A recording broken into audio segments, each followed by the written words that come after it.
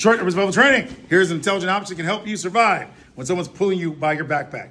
This is one of many intelligent options, and the reason why you have to know so many is because you have to have lots of alternatives in case something doesn't work. This technique is something that's designed so you don't draw a blank. The reason why you draw a blank is because you have run out of known options. So intelligent options, make sure that you don't draw a blank. So here we go.